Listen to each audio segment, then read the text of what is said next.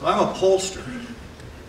I want to understand Canadians through the perspective of survey research, those phone calls you get on your cell phones and on your landlines and so on. Wanting to understand how we're changing as a people over time and how we're changing in comparison with other countries. Books I've written. Sex in the Snow was not about the weather, and nor was it an autobiography, actually. My girlfriends in high school, who I invited to the book launch, said, "Michael, you were interesting, but you were not that interesting." So, some people will never impress. Better Happy Than Rich, Fire and Ice about Canada, the United States, The Myth of Converging Values. Unlikely Utopia was a book 10 years ago about how we were changing in terms of ethnicity and immigration and visible minorities and so on. Staying Alive was about my fellow baby boomers and how we were just entering the second half of our adult lives as we were becoming age 65. Committing Sociology, that was in honor of Prime Minister Harper, who said anybody who wants to explain why people would do what they're doing is committing sociology. I think it's a crime. It's going to be maybe in the criminal code someday. And then Could It Happen Here? Canada is no stranger to xenophobia. We, of course, have had the long assault on Indigenous people since the 1600s.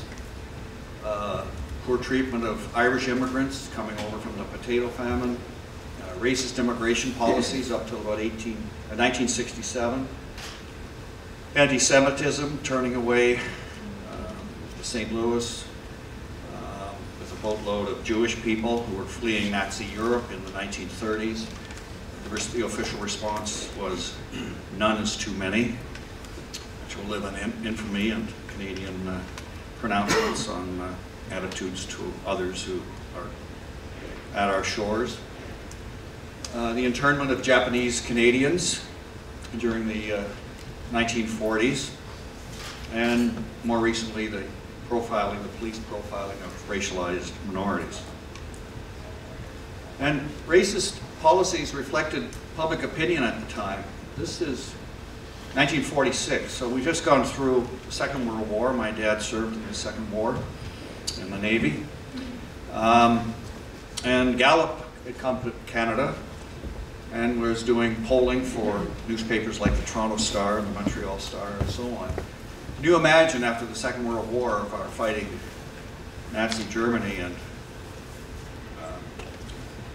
Japan and so on, that a poll would ask Canadians, if Canada does allow more immigration, are there any groups of nationalities that you would like to keep out? And 60% of Canadians saying, keep out Japanese. Jewish people, 49. It had, I guess, at that time we really were unaware of the Holocaust. We soon would become aware. Keep out Germans, Russians. The word Negro was the phrase that Gallup pollsters used in 1946. Italians and Chinese. These are very, very large numbers that are shocking in today's context. But jump ahead even to 1960. Gallup poses a question. As you know, Canada restricts the admission of non-whites to this country. Do you think this should continue? Do you think there should be fewer restrictions on non-whites? 53%, a majority of Canadians in 1960 saying a continuing restriction on non-whites coming to Canada. There should be fewer restrictions, 36, qualified 11%. So this is only yesterday. Something happened in the 1960s. I think it starts with the Quiet Revolution in Quebec, where the Quebecers are demanding to be treated as equals and not second-class citizens in Canada. 1967, we changed that racist immigration policy to a point system based on the job skills you bring to Canada, your ability to speak some English or French, and your educational accomplishments. We started allowing people in from around the world. and people from around the world came to Canada. In 1971, we invented the concept of multiculturalism. This happened because we appointed the Royal Commission of Bilingualism and Biculturalism in the mid-1960s in response to Quebec, the rising Quebec Quiet Revolution. And the Bi and Bi Commission, actually it was Poles, Ukrainians, saying we aren't just English and French in this country, there's Poles, Ukrainians, and lots of others, and so we switched from biculturalism to multiculturalism. It is one of those Canadian terms that is a gift to the world, just like the private sponsorship of refugees that came somewhat later. And later we passed the Multicultural Act during the government of Brian Mulroney in 1988. In the late 1970s, both Liberal and Conservative governments, in response to the crisis in the Far East, welcomed 60,000 boat people from Vietnam and Cambodia and other countries to Canada. And we came up with this private sponsorship of refugees in which ordinary citizens could get together, raise some money, and sponsor a family, church groups, neighborhood groups, and so on, to do that. And again, another unique Canadian contribution to social change and progress. In 2015, the Truth and Reconciliation Commission releases its report and its 94 calls to action. In 2015 and 2016, Canada, in the spirit of welcoming the boat people in the 1970s, welcomed 40,000 Syrian refugees, inspired in part by that tragic picture of Alan Kurdi, who washed up on the shores of Turkey. So do average Canadians support immigration and the ideology of multiculturalism? Well, in recent decades, there has been a sea change in attitudes and public opinion in the country. So this is from the Environics Focus Canada series, surveys of 2,000 representative samples of Canadians that we've conducted since the late 1970s. And this is an item where we say, do you agree or disagree that immigration levels are too high? So we actually make the statement, do you agree or disagree, immigration levels are too high? And you can see for the period from the late 1970s right through to the mid-1990s, the majority of Canadians did think immigration levels were too high. And then in the mid-90s, something changed, our attitudes changed, and we see a reversal, a sea change in public opinion. And now we can see that since the late 1990s, and right up to, and this last number, 63%, was taken in the last 2 weeks of this last federal election campaign, 63% of people disagree. They say to our respondents, no, immigration levels are not too high, but we still have a third of people who do think immigration levels are too high. But we're kind of a 2-to-1 nation. For every one person who's against more immigration, you get 2 people who are in favor of more immigration. Canadians are also a lot less likely to oppose immigration from racial minority groups. And you can see we've asked this in 1990, 91, 92, 93, and then we stopped asking the question, but we did pose it in 2019. And now we have 64% of people who are disagreeing that we accept too many immigrants from racial minority groups, but 29% of people do think that. The vast majority of Canadians continue to believe that the economic impact of immigrants is positive. They're not coming here to get on welfare. They're coming here to get a job and to work and to contribute to Canada. 80% in our most recent survey is showing that the economic impact of immigrants is positive, and only 16% of people think that the economic impact is negative. We're less likely than before to believe that many refugees are not legitimate. You can see this polling has been going on since 1987. And we're now equally divided on the issue of whether or not many refugee claimants are not legitimate. 43% disagree that they're not legitimate, and 39% do agree with the statement that many are not legitimate claimants. But again, you can see that over time, progressive, open attitudes are increasingly becoming the norm in Canada. What makes Canada unique? So this is a question that we've asked a representative sample of Canadians for a number of years, and in 2016, it's an open-ended question, so people can give any answer they want. And off the top, they don't tell us it's the Mounties. They don't even say hockey.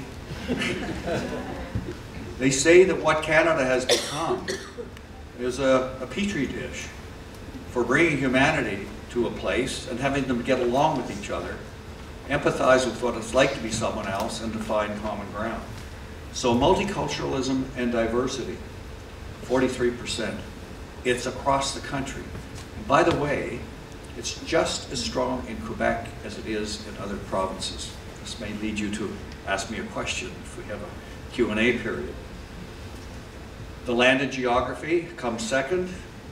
Freedom, friendly, humble people. I don't know, they haven't met anybody in Toronto that I know.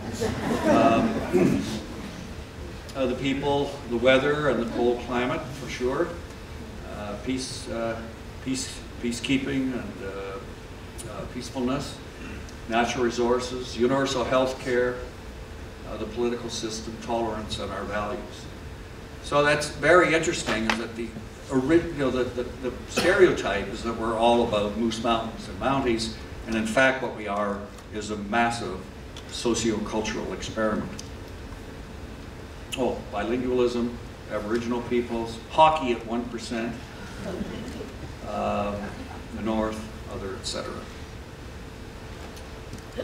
As for immigrants, the vast majority identify more with Canada than their country of birth. I found this research kind of astounding. Because Canadians abroad, when they're surveyed, whatever country they go to, they identify much more with Canada than the country they go to. And this is particularly true for Canadians in the United States, and probably particularly in the last 3 years. But Canadians abroad brag about being Canadian. But immigrants come to our country, and when we survey them, 8 in 10 say they identify more with Canada than their home country. 12%, which I would have thought would have been a much larger number, identify more.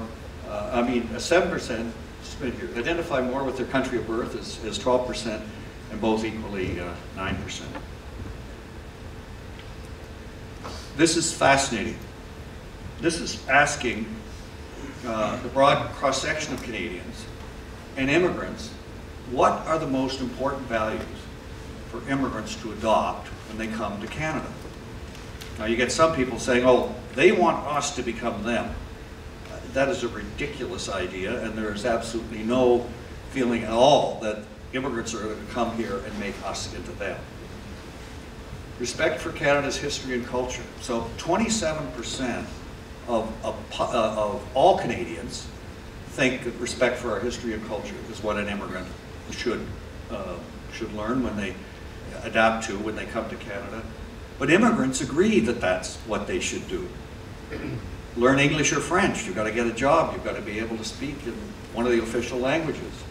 Tolerance for others, equally shared by immigrants and native-born Canadians. Respect for the law. Need to assimilate. Embrace democracy and freedom. Respect for other religions.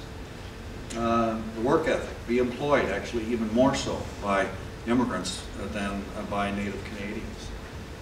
So this, to me, is quite astounding that I guess when we hand them that citizenship guide, they pore over the thing and read about what it is they know what country they're coming to. They're not going to the US or France or Britain, they're coming to Canada. However, the majority, though a declining proportion of Canadians, believe that too many immigrants do not adopt Canadian values. Now, it used to be 72% thinking immigrants don't adopt Canadian values. That's down to half. And I think, and this is a little bit what's going on in Quebec, is that there is a sense that immigrants who often come from countries where they are more religious than Canadians have become over the last 60 years, are not adopting the secularism that has become the secular religion of Canada quickly enough. And then we'll maybe talk about this a little bit later, but I think it's part of that is what's behind Bill 21 in Quebec. Part of it, I think, is not only are immigrants coming from countries that might be more religious than Canada is today, but they're also coming from more traditional societies in which patriarchy, the father is the master of the house, and sexism are more values in the country that people come from. And people are concerned that immigrants are not quickly enough adopting the value of gender equality, which in the last 50 or 60 years has become a core value in Canada. Having been quite patriarchal in the 50s and prior to that, gender equality now is seen as a core Canadian value. We put it in the Charter of Rights and Freedoms and so on. And I think that is part of the reason why you get this Bill 21 and so on. From an international perspective, Canada ranks first out of 25 countries in a recent overall inclusiveness index, and are among the most likely globally to view immigrants as a strength rather than a burden. And you can see again how Canada comes out, 68% thinking immigrants are a strength for Canada, not a burden. And well ahead of other countries, and of course including the United States. Our recent history, we shouldn't forget, the early Reform Party tapped into Eastern establishment's progressive liberalism by giving voice to opposition to the relentless efforts to accommodate Quebec, increasing immigration and the ideology of multiculturalism. It's interesting that and this has been the 1993 election, and prior to that with the Reform Party, it soon became something that the Reform Party dropped when the reaction in the country was that this is not Canada. And it's interesting that later on, when the Reform Party mutated and became the Conservative Party, that Prime Minister Harper and Jason Kenney, the current Premier of Alberta, embraced multiculturalism, did not reject it. In 2015, Prime Minister Harper insists that Muslim women show their face at citizenship ceremonies. This woman asserted her charter rights at I think it was the appellate court in Ontario. It was said that if she wants to show her face, she could show it to another woman if that's what she wants to do. And she did that.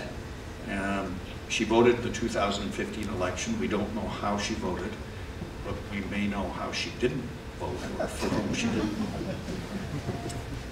Kelly Leach, in 2016, co-author of the Barbaric Cultural Practices Stitch Line, together with Chris Alexander, launched her bid for the Conservative Party leadership.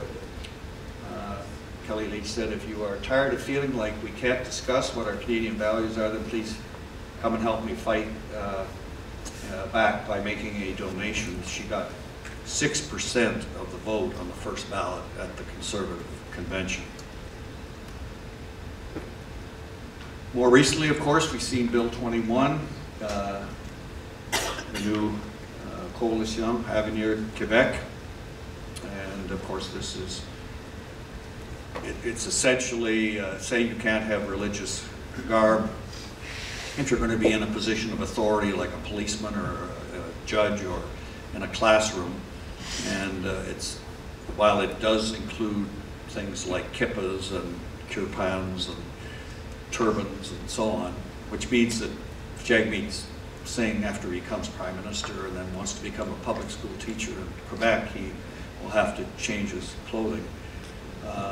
But it's mainly, obviously, aimed at women in Quebec who are the few women who are wearing hijabs or niqabs. And it's going to be challenged in the courts, and it'll be interesting to see if it does survive. It is very popular in Quebec. So we're not immune from xenophobia. What is it that protects us from the populist tsunami? Well, first of all, there are a lot of immigrants in our country. 20% immigrants, 20%, another 20% of their children. They're concentrated in our cities. I tell this to my American friends. First of all, I tell them the population of Toronto. Greater Toronto is 5 million. That they find hard to believe. That in 15 years it's going to be 10 million in the Greater Toronto area. Toronto was 50% foreign born. Another 30% are their kids. I would think an anti-immigrant stance is not going to win you many seats in Toronto. Vancouver, 70% first or second generation. Calgary, Hamilton, Edmonton. London, you're at 42%. So at least 2 in 5 of our 12 largest cities are foreign born or their kids. The vast majority, although this is declining somewhat lately, and it may be because the citizenship test is getting more difficult for people to pass, but as of 2016, 85% of immigrants become citizens. That's an astounding proportion of people. You're coming here, you know, you get a job, you get your kids in school, and the sense then is that, and again, this is unlike the United States, where citizenship is not as valued by immigrants, maybe because their sense is it's not going to make any difference to them anyway. But here, people think that they should become citizens, and so part of being a successful Canadian is not just getting that job and putting your kids in public school, it is actually getting your citizenship. And the percent who have citizenship after the period of time that they have to be in the country, working age immigrants with at least 10 years experience, and Canada ranks #1 in terms of immigrants to a country getting their citizenship. Quite a bit ahead of the United States. Okay, this is hot off the presses. Canadians elected 47 foreign-born members of Parliament a month ago. Okay, yeah, if you come to the country, you get a job, kids in school, you get your citizenship, you join a political party, or you vote, then you join a political party, then you get nominated, and then you get elected. No other country in the world has this experience. We have the same proportion of people in our federal legislature than are in the population eligible to vote. It's an incredible statistic. And the other incredible thing about it is that they're in all political parties except one.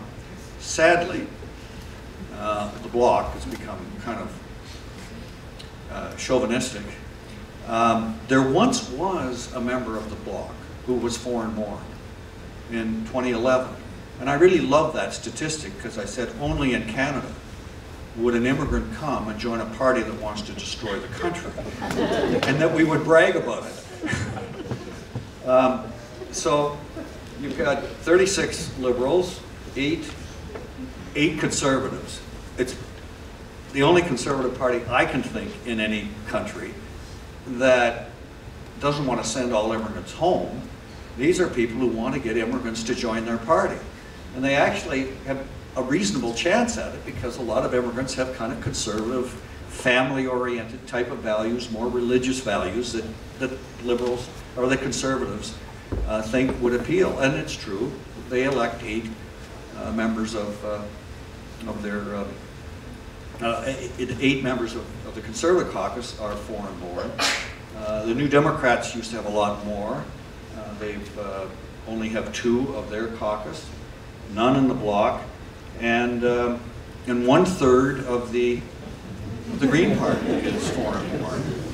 Her English is coming along beautifully. Actually, it's a lady who has just resigned or retired as leader of the party. She's from the United States. There was a time when 100% of that party was foreign-born, and we're really bragging about that one, you know, how open and inclusive we were. So this is pretty remarkable stuff. In 2011 we had 42, and then 2015 we had 46, and now we're up to 49. So we're not going back. I have more data on this because I also have numbers on the number of people in each party who were nominated, who had the nomination but didn't necessarily win the election. So there's a heck of a lot more who were nominated, put in ridings. And it's quite clear too, we didn't just put the foreign-born in ridings that the parties couldn't win. They put people into ridings where they could win and be in federal parliament. So this is something that ought to make us feel very good. And of course, these people in federal, and they come from all over the world. I have stats on that. From Africa. Well, our Minister of Immigration comes from Somalia. I don't know whether he'll get it. Have they appointed the cabinet yet? I guess we haven't seen that, so I don't know whether he'll keep his job in that post. Our defense minister from India with a turban on. I just couldn't, I was imagining him attending a NATO meeting, and they were saying, how did you get past immigration? So that it is something, and the same was true too in the Conservative government of Mr. Harper, but obviously a more high-profile, more higher profile in the Liberal government. Oh, and there they are. Here are some of those foreign-born. Actually, I remember you remember the Mountie? Like this is what year? 80 maybe? 90. Yeah, I think it was 1990. It was the government of Mr. Mulroney, and a Mountie wanted to wear his turban. And then, of course, the joke at that time was that, well, okay, we'll let him wear his turban as long as all Mounties don't have to wear turbans. So we, this is they'd have to give up their Stetson. But so that's an indication that we've been doing reasonable accommodation for a fair amount of time. Now, there's the ultimate, of course, in integration is when people actually not just have friends from another group outside their own, but they actually get married. And this comes from 2011. We have a small proportion of mixed race couples, but among minority groups, 79% of Japanese Canadians have married outside the group. Now when I presented this in Japan, which that kind of thing doesn't happen in Japan at all, right? They even discriminate against Japanese who go to South America and then come back. They wonder what we put in the water. What's going on here? Latin American, 48% married outside the group. Black Canadians, 40%. Compares to about 16% of Black Americans who marry outside the group. 40% in Canada. Filipino. Large groups we have here are South Asians, right? India, Sri Lanka, and Pakistan, 13%, and Chinese Canadians, 19% marrying outside the group. It increases with education. So as you walk around this campus, you're seeing some very interesting things taking place and about to take place. And there are going to be an increasing number. And it is, now this is a dreamy thought, that the human beings in Canada, in this petri dish, could actually evolve from xenophobia to tolerance to xenophilia. And I might write a book called Xenophilia, if somebody else hasn't already done it.